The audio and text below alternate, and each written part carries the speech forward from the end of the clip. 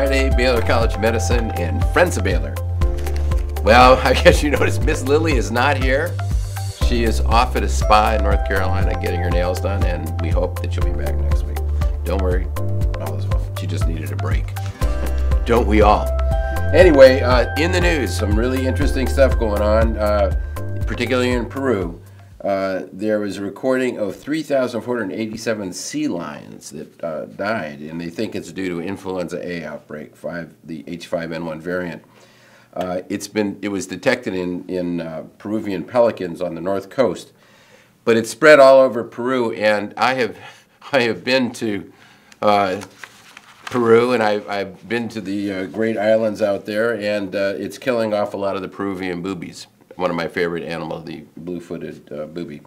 Also sanderlings and some of the cormorants. So it's a real problem, and this is the kind of surveillance we need to be looking at. It's very important that we sort of figure out what the mechanism is and make sure it doesn't get transmitted to humans. But at last count, they had lost over 63,000 birds, which is a big chunk. For those of you going to the Galapagos, it's maybe not the best time to go. Anyway. In addition, the FDA approved GSK's RSV, the respiratory syncytial virus vaccine, adding it to the one that was approved by Pfizer. So if you're older, it showed a great efficacy, 94% reduction in severe RSV disease. So that was really great in the clinical trial. So good news on the RSV front. Now, let's turn our attention to COVID. This is from the WHO. Blue is over 6,000 cases, so you can see this is more of a population map. Russia, China, the U.S., North America, Peru, all have the most cases. But if you look at it per 100,000, so it factors in the population size, the hotspot really is Austria and New Zealand for some reason. That's sort of crept up. The United States is looking good. This is in hotspots in the U.S. last 7 days or so, very little activity. So, but if we think back on what's happened all this time, the mortality rate per capita, this is the map. So we lost a lot of people, particularly in the southeast and the Midwest. And if you look at the past year of COVID, 90% of the deaths have now occurred in people who are 65 or older. And that's what happens with respiratory diseases. Over time, it becomes a disease that really afflicts the elderly more than anyone else.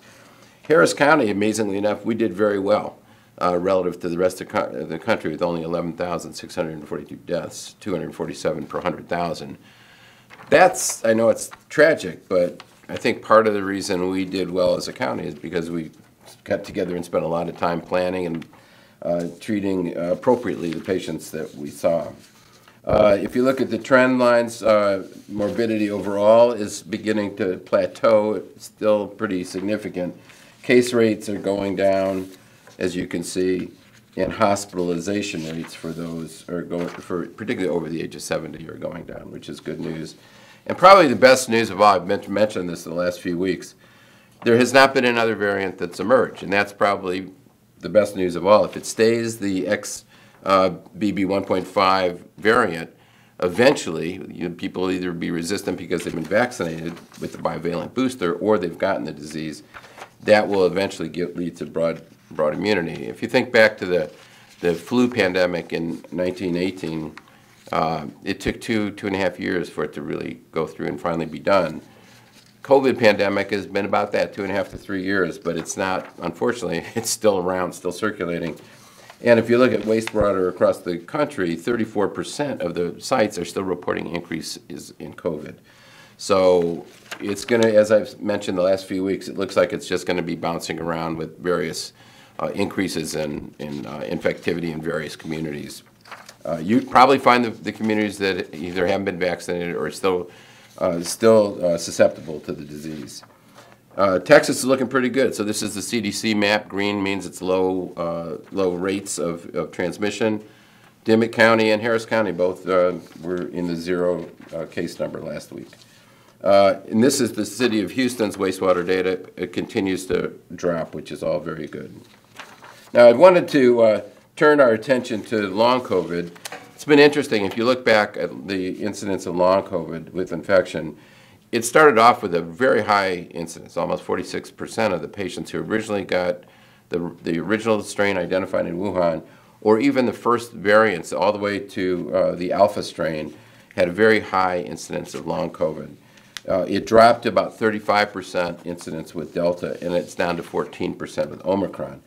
But there was a really interesting study that was in the Lancet that looked at a randomized trial with 3 different interventions, and it was placebo-controlled. So placebo or metformin, a drug that's used to treat diabetics, ivermectin, our famous ivermectin, which is an antiparasitic drug, and fluvoxamine, which is a serotonin reuptake inhibitor, SSRI, which is treated for OCD and depression. All of these have been at one time considered treatments for COVID.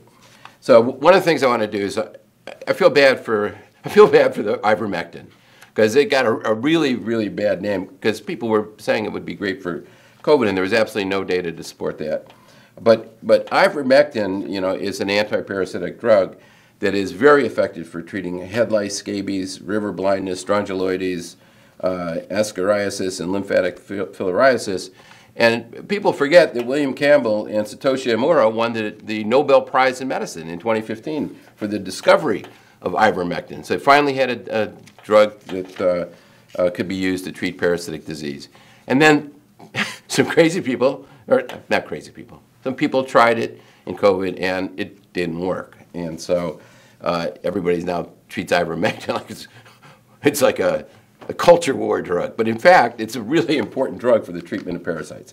So that was the concept. Now, the reason they were looking is there seemed to be an increase in long COVID in obese patients. So this was 1,100 patients, very well done study, ages 30 to 85, who generally were overweight. So you had to have a BMI of 30 or more. So these were overweight people. They had to have symptoms sooner than, fewer than 7 days. So it was during the acute COVID infection. They had to be enrolled within 3 days of presentation, and they had to have a documented SARS-CoV-2 infection by PCR. So this is a really good study. And then they were randomized to placebo, ivermectin, metformin, or fluvoxamine. And what it showed was that overall the incidence was about 8.4% with long COVID. So that's consistent with the data we have for Omicron.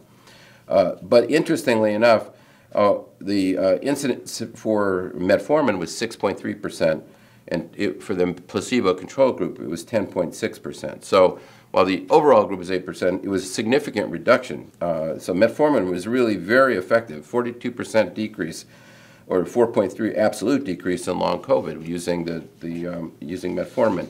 Now, why that works, I don't know, but this was the placebo group versus metformin. So you could see a real divergence, a real benefit from metformin treatment. Now, metformin is a drug that is used to treat type 2 diabetes. It decreases hepatic glucose production, decreases the absorption of glucose, and also improves insulin sensitivity by increasing peripheral glucose utilization in muscle. It's commonly used for type 2 diabetics, so I don't know if the benefit is because those people who are obese had a metabolic syndrome that sort of predisposed them to having problems with COVID, or whether or not it was from the direct effect. But it was significant and placebo-controlled, a double-blind study. So very important study that I think is useful when you start thinking about patients who are obese who show up with COVID. Another really interesting review, Dr. Topol, who was a previous visitor here, and we gave him an honorary degree, graduation speaker, and is at Scripps, looked at 6 studies on cardiovascular outcomes. One of the interesting things is that there seems to be an increase in cardiovascular disease after COVID. And so he looked at 6 studies that looked at very large numbers of patients, and 4 of the studies really didn't show much of a difference, but 2 of the studies showed that there was a significant 2 to 5 increase in cardiovascular risk in people who did get COVID. And they also showed, these studies showed that vaccination confers some protection. So vaccination reduced the risk of cardiovascular disease by 2-fold. It didn't go to 0 with vaccination, but it was significantly better in the vaccinated patients versus those who were unvaccinated. Mechanism of action isn't all that clear. We know that the ACE2 receptor is on many blood vessels, so the thought is that it causes blood vessel inflammation, leaking of fluid, and also some potentiation of platelet aggregation and thrombotic events. So combine those, there was a increase in strokes and in cardiovascular risk, heart attacks, et cetera. So two interesting studies that came out this week looking at the complications of COVID. Okay, I want to end today with a couple of shout-outs. First, this week we have opened up the Oakland Medical Tower, beautiful new facility for our outpatient practice and ambulatory surgery. It also houses the Dan L. Duncan Cancer Center, our comprehensive cancer center, which now will have about 5 times the amount of space, including an 80-bay infusion unit and a phase 1 study unit. Also, I want to congratulate Dr. Jennifer Blumenthal-Barbie, the Associate Director for the Center for Medical Ethics and Health Policy, who was elected as a Hastings Center Fellow. This is a group of individuals whose work has informed scholarship and public understanding of complex ethical issues in healthcare. So congratulations to Dr. Blumenthal-Barbie. And then finally, as you know, this weekend we host the Final Four. And based on the participants in the Final Four and that it's being held in Houston with none of the teams from Texas, we are expecting, hold your hat, literally tens of people to show up for this event. And I know this is mind-blowing, but you can get tickets for this if you're willing to spend as much as $15. I know, it's going to be a disaster. No one's going to go, but I can't even name the 4 schools in it, but congratulations to the 4 schools who made it. I don't care about any of them.